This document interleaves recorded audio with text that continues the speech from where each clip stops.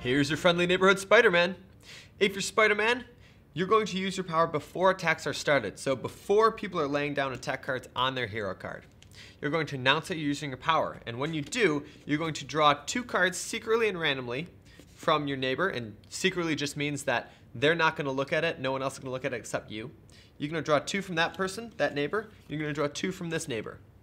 You're going to get to look at all 4 attack cards. And you must play 2 of them as your attack for that offensive. The other 2 immediately are discarded. If you're S.H.I.E.L.D, what you might want to do is, if you're out of blue attack cards and you don't want to throw a red card, you can use that power to try and get a little bit more information. Yeah, you might draw red cards from both sides, but you also might not.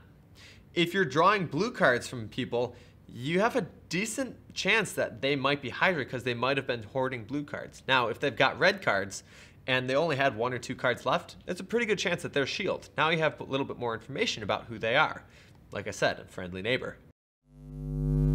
If you're Hydra, what you might want to do is, if 2 S.H.I.E.L.D. members are next to you, there's a pretty good chance that they've got blue cards if one of them has just gotten the first player token. They've got a full new set of cards, so there's a decent chance that they've got blue.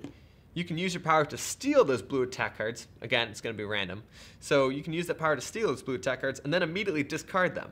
If you get red cards pulled from them, great. Now you have more red cards that you can use and be like, oh, sorry, I pulled a lot of red cards. I had to play 2 of them. I didn't have a choice.